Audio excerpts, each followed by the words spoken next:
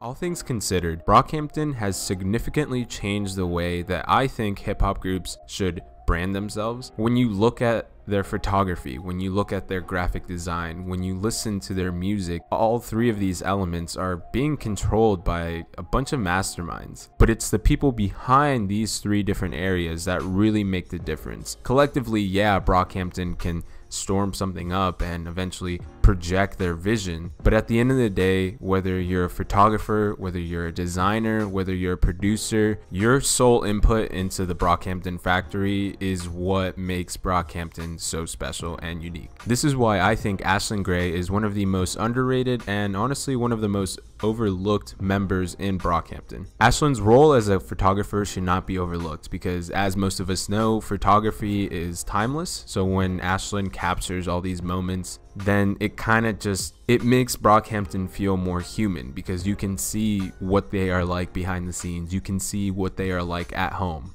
So welcome to the video, guys, and let's go ahead and jump straight into everything that you need to know about Ashlan Gray. So Ashlan Gray was born on August 4th, 1995, and his hometown is Glen Rose, Texas. As a brief overview of Ashlan Gray, initially Ashlan can come off as a very background and kind of hidden gem of Brockhampton. Part of what has made Brockhampton so successful goes back to what I was saying about branding and their ability to capture timeless moments so perfectly. From their saturation campaign to the bracing feel of post-Amir Brockhampton, Ashlan has envisioned a way for Brockhampton to stand out from the rest and cater a new kind of boy band. And it's crazy to think that Ashlan as a photographer has really made his mark on the photography world thanks to everything that Brockhampton has done within the last year. To me, his style is very reminiscent of a watercolor suburban daydream. But to go into Ashlan's background a little bit, he had actually just gotten fired from his job at Walmart when he became acquainted with the members of Brockhampton. He spent some time with them for a few months before he was eventually invited to move in with them at Los Angeles. So Ashlan really just got to know the group through Kevin Abstract, and at this point it's become a no-brainer that Kevin Abstract's recruiting abilities are what makes Brockhampton's relationship so strong. He is obviously able to sell the Brockhampton vision so well. So really Ashlan started to work mainly with Kevin Abstract during his American boy band campaign, and at that point they had actually met online. In the Nardwuar interview, Ashlan actually claims that all he was doing at one point was he was looking up abstract painters online, and by just going to YouTube and literally just typing in abstract, Kevin Abstract came up in the search results. From there, he ended up watching a video of Kevin Abstract's and he was completely just taken away by Kevin's music. And at that point, Brockhampton was starting to, form as a group, and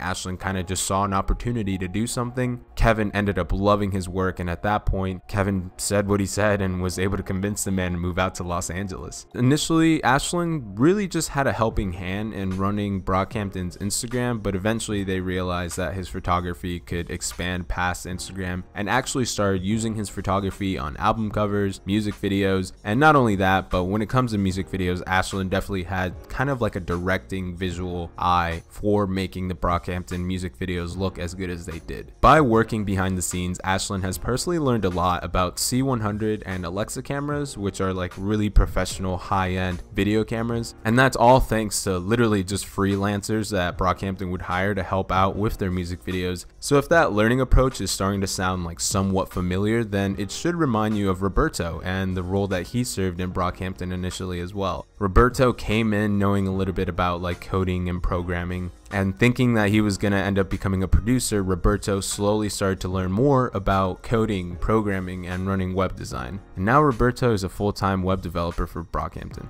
Through a collective approach and individually, Ashlan's talent was eventually trained and sharpened through a lot of trial and error, which speaks volumes to Brockhampton's training camp. Seeing as he was just some guy that worked at Walmart at some point and decided to drop everything to trust in these group of guys to take him somewhere, it just goes to show that when you have a little bit of faith, when you really just work towards something, then you have people like Ashlan, you have people like Roberto who are able to adapt so well and make something out of their careers. When it comes to his major inspirations, Ashlan has actually gone on the record to say that Casey Neistat and Spike Jonze are huge influences of his, in the sense that both of these people are very creative and have really just pushed their own vision of creativity on the rest of the internet. So just to show off a little bit more of like Ashlan's amazing photography, these are some of my favorite photos that Ashlan has taken. So now through the Wildfire Radio and probably through working on the best days of our lives, Ashlan is definitely doing a spectacular job at kind of rebranding Brockhampton's image.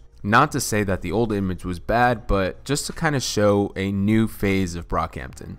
But let me know what you guys think down below. Do you personally have like a favorite photo of Ashlan's that he's had up on Instagram, Tumblr, or the website? And through what you've seen so far, how well do you think Ashlan will be able to portray the new Best Days of Our Lives album? Let me know down in the comments, and if you're new to the channel, please make sure to like and subscribe, and feel free to check out the rest of the video to the guide of Brockhampton. There's plenty of good stuff, and I am actually very surely working on a video for Kevin, but it's just taking me a little bit of time, but I will definitely put that out for y'all. Thank you guys so much for watching this video, and I will catch you guys in the next one.